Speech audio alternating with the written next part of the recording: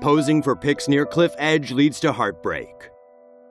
A quick let's get a picture decision has left this family heartbroken.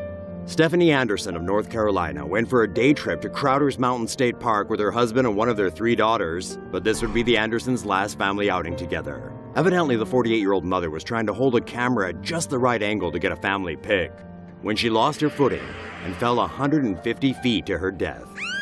Due to the rough terrain and thick vegetation, it took rescuers about 3 hours to locate her body.